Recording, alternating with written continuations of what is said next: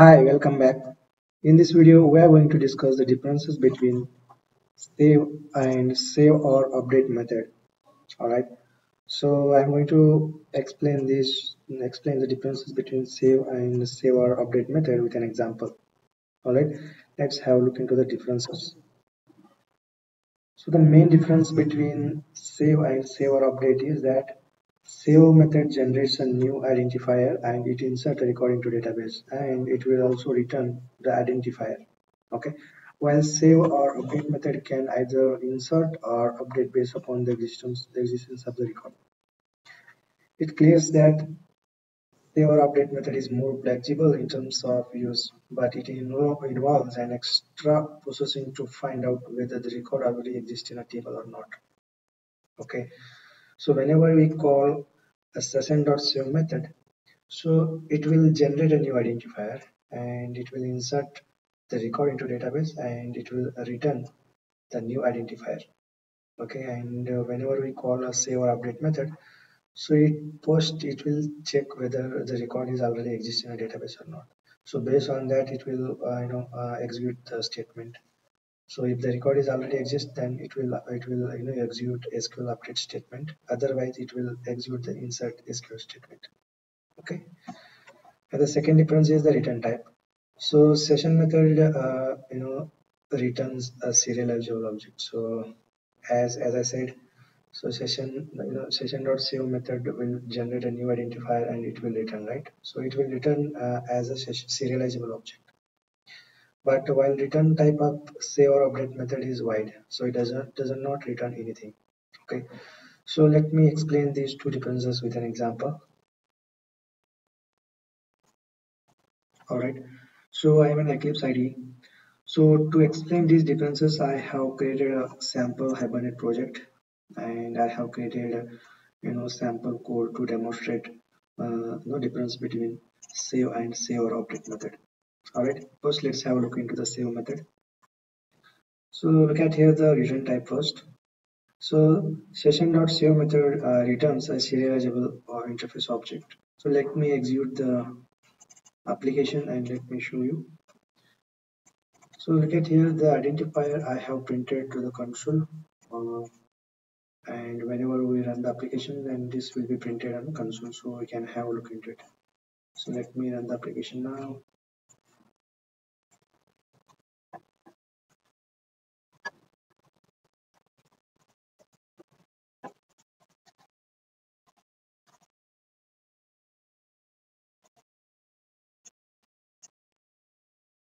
Yeah, here we go. The insert SQL statement is executed and it will return the new identifier that was generated and that is printed on a console. Okay, so this thing we were printed right here. We kept this out to print ID to the console. Okay, so this is how the session.save method works. It returns the identifier as a serializable object. Perfect, right? So let's have a look into the save or update example method. So look at I have created a sample piece of code here to demonstrate save or update method. So first of all, save or update method does not return anything. So it returns void here. It means that it does not return anything.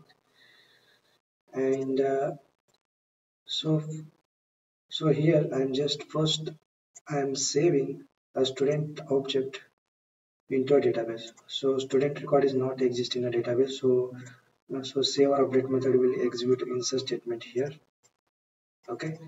And next is so I retrieve the student object from the database by using session.get method, and I update this student to object here, and again I will call save or update method to update this record.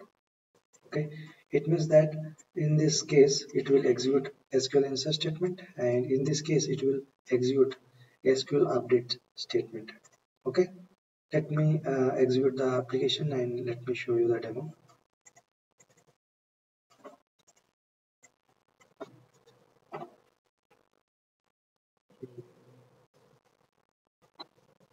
Yeah, here it is. So here we are calling save or update example. Okay.